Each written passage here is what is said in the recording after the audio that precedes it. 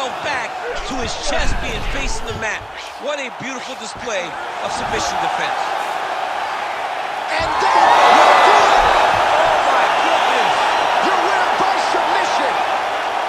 Oh, man. Wow, an unbelievable result here tonight by way of submission, and he bided his time there. He stayed patient, waited for an opening, and then when it was there, he certainly capitalized to get the tap here tonight. All right, let's take a look back at the replay as he gets it done by submission tonight, champ. Just watch how slowly he approaches the submission, though. He never rushes. He takes his time, but it's his trickiness. It's his ability to trick people into going to the floor with him that puts them in danger and finishing fights. Now we go inside the octagon to Bruce Buffer for the official decision. Ladies and gentlemen, referee Herb Dean has called a stop to this contest at 1 minute, 34 seconds of the very first round. For the winner by submission,